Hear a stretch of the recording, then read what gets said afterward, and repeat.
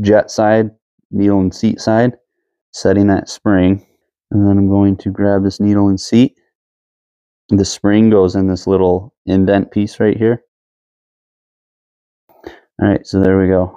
So I'll tighten this screw back up. A little rocker guy here rocks back and forth on that little shaft, and that determines how much fuel is going inside the engine. So we're also gonna blow out this little jet here.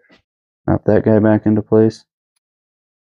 So we can go ahead and pop this diaphragm back on, and put the cover on. The cover for the fuel pump back on. All right, so carburetor should be clean now. Should be ready to run. Fuel nose, and I'll put it back up right now